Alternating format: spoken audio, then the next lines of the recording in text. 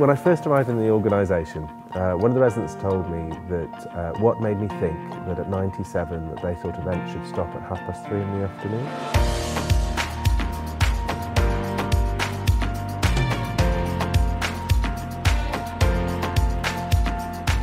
I've spent a lot of time with the residents over the last year, and I think what's been really important has been being able to listen to their views about how they see the organisation working in the future. The archery sessions are a good example of where we've listened to what residents want. Well, the original idea came mostly from watching the Olympic Games, and I believed that we could probably introduce it amongst the residents here. When we were first asked did we want to do archery, I decided no, I wouldn't, because I felt sure with my back I wouldn't be able to do it. Ordinarily an organisation would probably say no due to health and safety reasons. We didn't, we said how. The first thing that we did in support of Colin is tell him that anything was possible and that we could work together to organise the archery. He made the initial contact with Paul Mains from Gordeno Valley Archers. Colin's idea of introducing archery to the retiring community is a fantastic idea.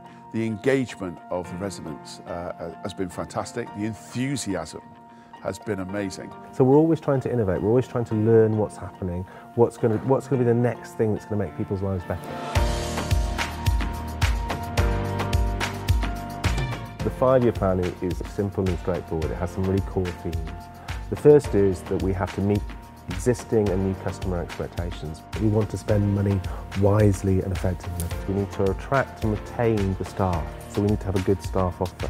What's really important is being able to listen to their views about how they see the organisation working in the future. The review process is about listening to people's views. How are we doing? What do we need to change? How do we move things forward? If you stop listening to your customers and you stop listening to your staff, you cease to be relevant. We need to be an exciting place to work, so growth and innovation fits in with that criteria. The Chocolate Quarter will be our 5th retirement village.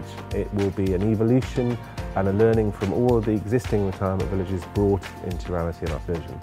I want everyone to be engaged, to feel that they can influence how the trust develops, to ensure that residents are truly at the heart of the development of their own village.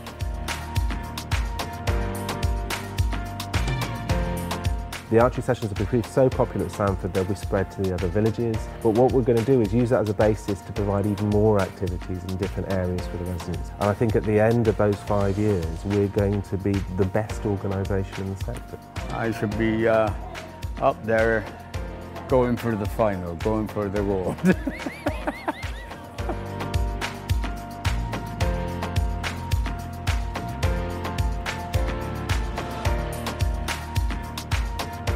When I hear from residents that we've implemented their ideas, that we've made a real difference to their lives and their well-being, it makes me feel hugely proud, because as an organisation, that's exactly what we should be doing.